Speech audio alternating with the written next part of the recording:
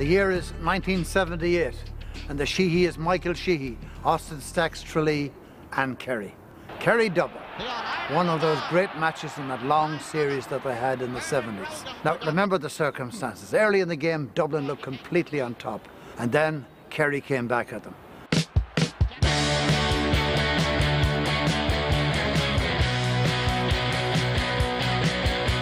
Ger Power was on a ball, played through by Jack O'Shea.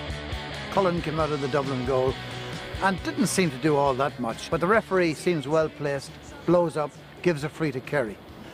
Dublin defender hands the ball to Magee. I remember it well.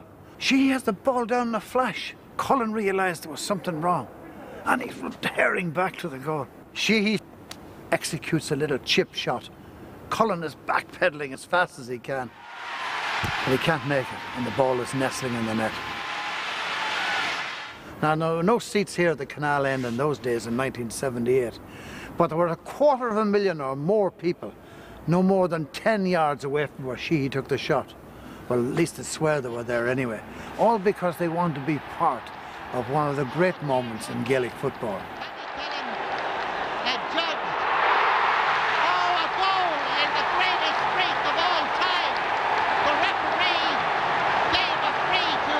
Yeah, he was some skillful player, Mikey Sheehy.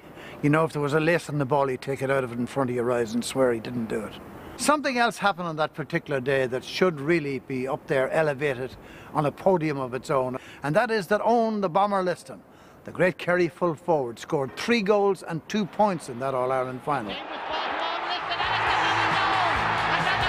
Now, way back in 1956, Frank Stockwell of Galway had scored 2 goals and 5 points from play in the 60-minute final. 2-5 equals 11 points.